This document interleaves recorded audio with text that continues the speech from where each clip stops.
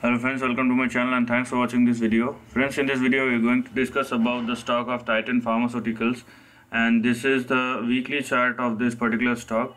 So after a very long time, as you can see, the stock has been sharply moving on the towards the downside, or as you can see, the downside has been persistent in the last 3 or 4 years. But the way the market has been positioned, you will probably see some sort of trading bounce. Okay, just mark my word.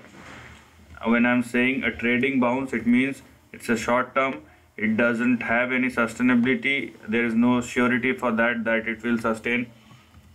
So one should take it with a pinch of salt that it will not sustain. Okay, so we are going to look the trend like this only. Now with that, because the stock has bounced back from the lows of 2020, or from the level which is 0.09, understand this, 0.09. so do not try to bet below. If the stock falls below 0.09, don't do that. If it sustains above that, on or above that, then it's a different case. Now the stock has made a lower low and trying to move from that level, so your final support will be 0.09.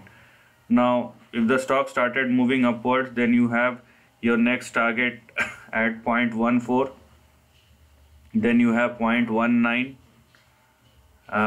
you have 0.43, and your final target for the time being will be 0.57. okay, so inside this you can see the stock is moving inside this range, unless, okay, first of all, you should not think that the stock will go beyond 0.57 unless it actually will. But if it goes, in case if the stock started moving above 0.57, then the scenario will be different. Okay, so this is completely conditional, that if the stock moves and sustain above 0.57, then you have your next target at 1.14, followed by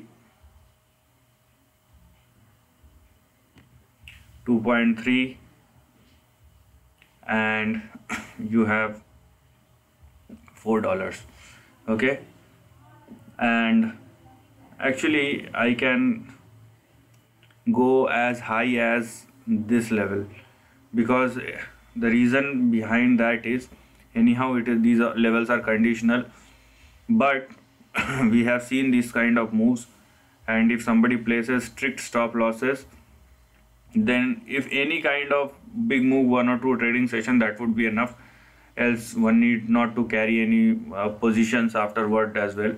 So I can go as long as $16 on the upside.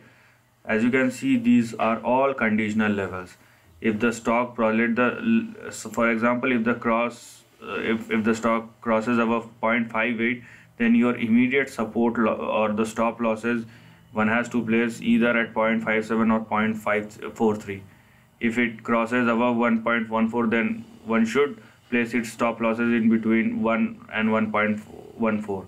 so this is the way, or in which you are going to place your stop losses and strictly maintain that, and let the stock decide.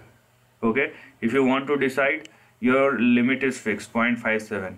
if it moves above that, so I have given all the target or the resistance level, but these are all conditional. Just think about that, and there is no sustainability. That's also a thing which you need to understand here. Otherwise, if a swing trade happens, if big things happen, you will get the opportunity to earn some benefit or rip out some benefit from the trade in the short term. So this is the end of the video. If you like this content, do share your thoughts in the comment section and subscribe my channel. Lastly, take care of your family and friends.